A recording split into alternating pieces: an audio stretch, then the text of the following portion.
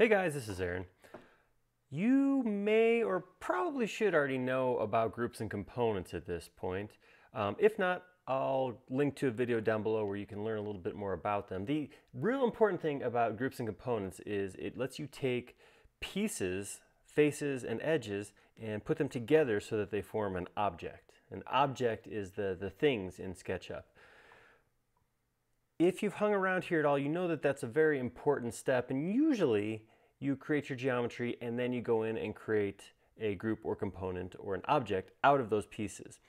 In SketchUp Pro version 2020.1, we've made some changes that makes it a little bit different and makes it a little easier to create your objects up front. Let's hop in and take a look at how that works. All right, so I have an empty model. Well, it's not empty completely. I do have Laura here, and you see Laura is a component. I'm going to go ahead and take Laura out right now, and we're coming here to start modeling a little bit. So super quick primer on how this all works. If I come in here and draw a rectangle and pull it up, I've created a series of edges. If I click these lines, it tells me it's an edge, and faces. If I click this surface, it tells me it's a face. This is loose geometry. It's all connected together, so if I move one piece, the rest of it moves. That's pretty normal.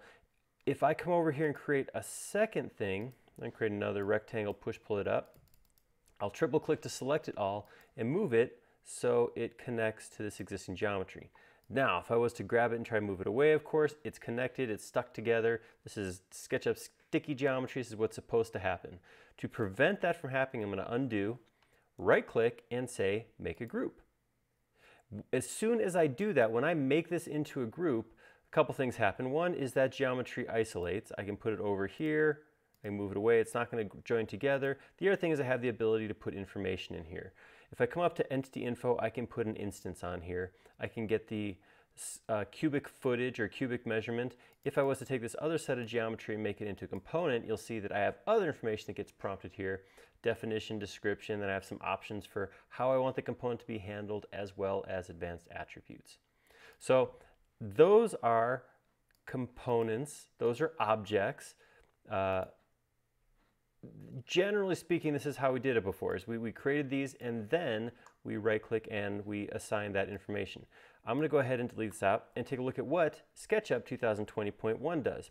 Right now, with nothing created, if I right click, I can say make group. And this immediately puts me inside the group. If I come in here and do the same thing I did before and draw a rectangle, as soon as I draw anything on the screen, my group boundary shows up. And this is telling me that I'm inside a group. So as I create and modify this geometry, I'll see that that geometry changes and my container here gets bigger to accommodate it. As soon as I click outside of that container shape, I'm back on the outside. If I click this, it tells me this is a solid group that I just created, and I have the ability to add an instance or view the volume just like I did before.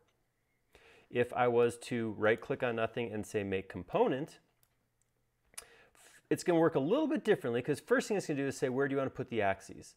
The axes is the placement point that components come into the model using. So this is like the handle that's going to be placed by. I'm going to say I want it to align with this side of the existing group, so I'm going to click right here. Now it's going to prompt me for the component information. What do I want to call this thing? I'm going to call this my new box. Doesn't really matter what I call it, but I can put in a definition, description. I can put information here specific to components like gluing or facing camera, and I can add my advanced attributes before I go any further. Once I click create, I'll be in a very similar situation as before. You can see I do have my container here because it's around my axes. And now if I come in with my rectangle, this is a cool functionality of drawing a component from nothing, is I can say I want the side of this to exactly align with this current geometry, and I don't have to worry about that geometry merging because it's inside of a separate container. I'll go ahead and put some additional geometry on here just so we can see how this works. And we'll put it on here too. And when I exit here, same thing. If I pick here, it tells me same thing. This is a component that I created from scratch. So group component created from nothing in SketchUp 2020.1.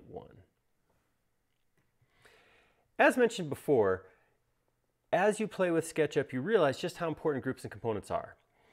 Generally speaking, the learning curve goes something like this. Somebody comes into SketchUp, draws a bunch of things, they get connected together, or they end up on tagged weird and stuff is coming and going, flying around. they go learn that they're supposed to put things in groups and components, and then it's this whole new piece of SketchUp opens up and everything gets better and wonderful and easier. So this is just taking that better, wonderful, easier part and putting it closer to the front of the learning curve. So hopefully you like that. If so, go ahead and click on like down below and we'll know. And if you haven't already clicked on subscribe, we release a couple of videos a week and do a live stream usually at least once a week, and you'll be notified of those if you subscribe on YouTube. Most importantly though, please leave a comment. Most, if not all, of our content at this point is created from comments and suggestions from viewers like you. We like making these videos a lot, but we like them even more when they're showing something you want to see. Thank you.